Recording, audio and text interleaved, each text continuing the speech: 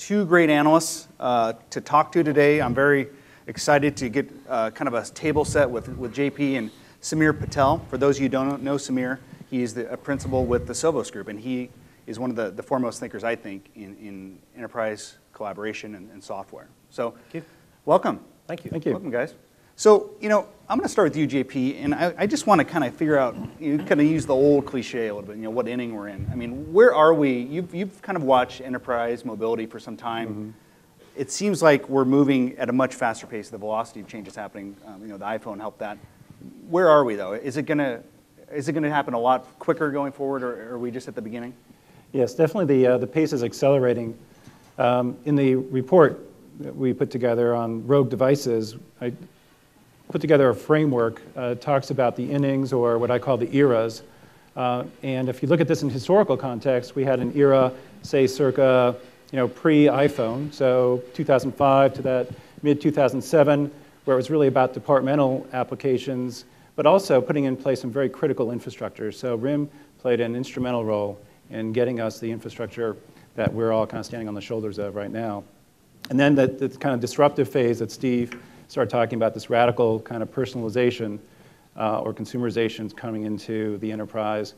And at that point, we started seeing, that was really, I think, the milestone there again. It was set by Apple. And most recently now, this kind of collaborative era that we're moving into, that was, I think, I would classify the big event there, again by Apple, the Big Bang, which is a year ago this month with the release of the iPad. I've seen this really tipped a lot of enterprise IT budgets to control that, and then opened up the whole application arena. Well, you mentioned, JP, kind of the mobile collaboration fusion that we're seeing, and a big part of what's happening today. So I want to, in turn, ask you, Samir. You focus a lot on working together, collaboration, and I think mobility plays a big part of that. Mm-hmm. So can you, elucidate for us a little bit how crucial mobile is in terms of this new state of collaboration and also the changing nature of work? Sure. So I think when you look at just like you were mentioning earlier, cloud, mobile, social. When you look at it from an enterprise perspective, we've, in my mind, and I come from the software side, not really the device side, if you will, and obviously they're linked today. But the first round of all of the innovation that we've seen so far on the enterprise side has been largely to emulate desktop interfaces on a smartphone. So we work with some of the largest organizations in the world on helping them understand how to drive collaboration. And when you start looking at what they expect out of mobile, they're like, everything I can do on my social platform internally, I need to do it on my phone, right? And if you look at that and you try to understand, if you try to use that as sort of a baseline, you start to really appreciate how we're really in the infancy of this whole mobile revolution, right? And you start to expand the definition from mobile enabling desktop applications or web applications to mobility. You start to see huge gaps in terms of the supply chains that we have at large companies, as well as the demand generation efforts, right? And what I mean by that is when you expand it to mobility, you start to look at what about the factory worker who knows more about assembling products and putting stuff together than anybody probably in the company? What about your suppliers, your component suppliers who understand how the stuff works? On the demand side, what about the barista at Starbucks who is closest to the customer compared to anybody else, right? The doctor, when you're on the operating table and is sitting there with internet devices, internet-enabled devices more and more, their need to collaborate, their need to share critical data that's happening now that they need people to come together on, group the right people together, get the right information, and continue working on it. And you start to think about, or the retailer for that matter, right? And even customers walking into your retail stores. When you start to look at mobility, and then you superimpose some of the innovation we've seen so far, which is tablets on the hardware side, geolocation, closed private groups in terms of how we work, as well as some of the big platforms, you truly appreciate that it's ground zero. I mean, we've got a long way to go before we truly, unlock massive, massive budgets inside companies. And if we start looking at it as tablets, we'll hit a ceiling really quickly, or devices rather, not just tablets. So that's what excites me about where mobile starts to actually, truly impact future of work. So what I'm hearing, I think, from both of you is, well, we've come a long way and velocity's increasing, but I still think we're near the beginning in the sense. So because of that, I would ask you, JP, what is still broken about enterprise mobility? Because I think that it's not all kind of roses at this point.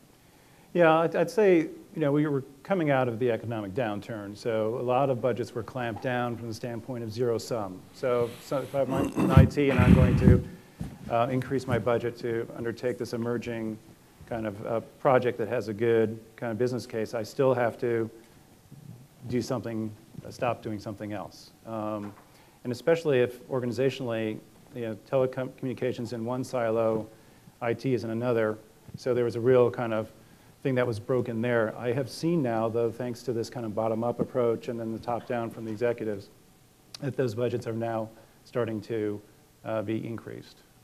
So that's, on that kind of, that was the major impediment that was stopping a lot of adoption of mobility. And then also with release iOS 4 and then 4.2 with the iPad, we now have the device management hooks to be able to do some creative solutions we're going to talk about throughout the day, about being able to kind of balance the needs of the enterprise with the needs of the end user. When we talk about enterprise mobility and what's broken, what still needs to be fixed, I think what comes to mind to me is there's opportunity. So I'll ask both of you, Samir, you first.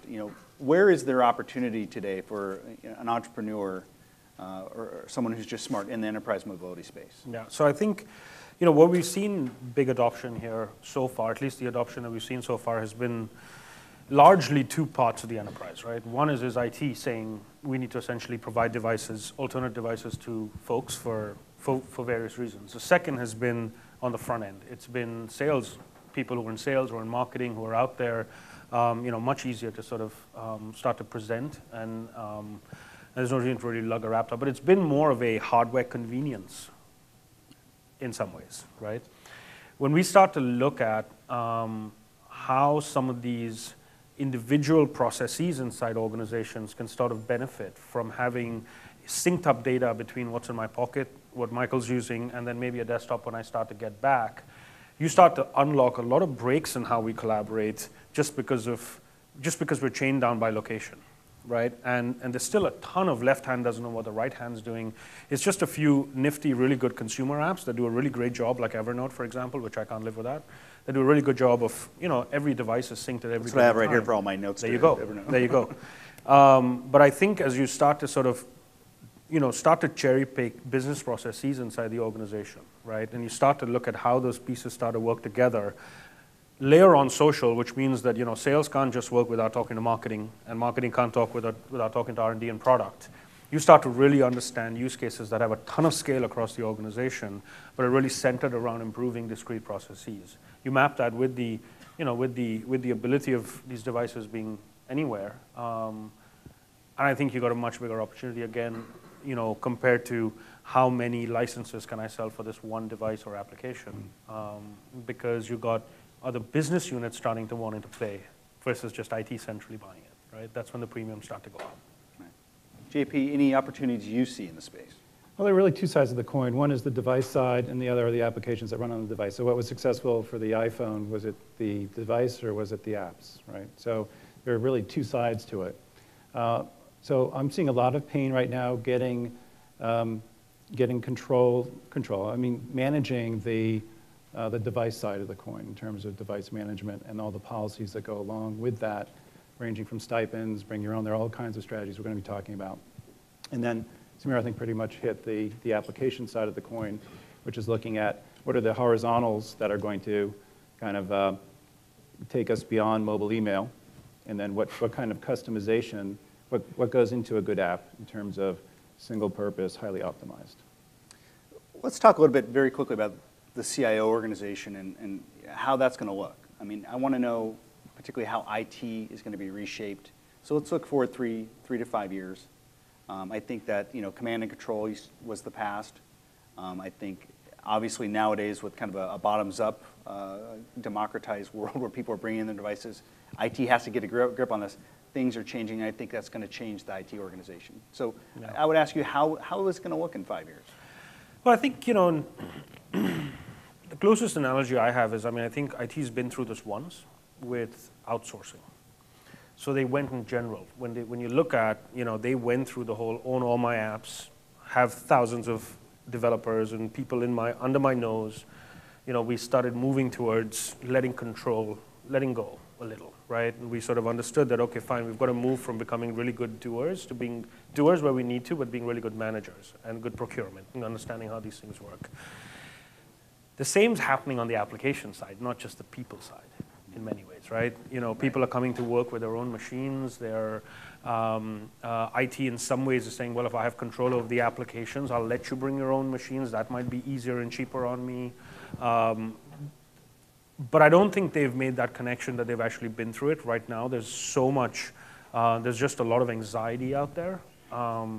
Those that are sort of understanding how these things actually are making a difference, they've started moving applications from on-premise to cloud, will be the ones who will start to understand what it means to really embrace some of this whole very federated model of not only allowing people to sort of, you know, be able to use these devices, but B, also allowing people to provision their own UI layers into enterprise data, right? And I think that's going to have a big impact. But if you speak to a few of the CIOs who have done this already, you'll see that they're making these connections and saying, I've been here before, just in a different part of my, you know, different part of my IT organization. It used to be people, now it's apps. So. I'm getting the virtual hook from Serge over there. So I have one more question for you, JP. So I think Samir mentioned apps, and we'll be talking today a lot about, it's on everyone's mind, the kind of the app revolution in a sense. But, you know, on the software side, we're starting to see the application marketplaces come in to the workplace.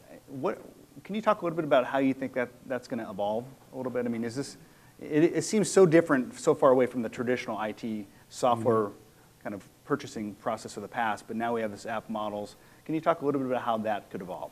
Yeah, it moves to shifting the, in a nutshell, shifting the locus of control from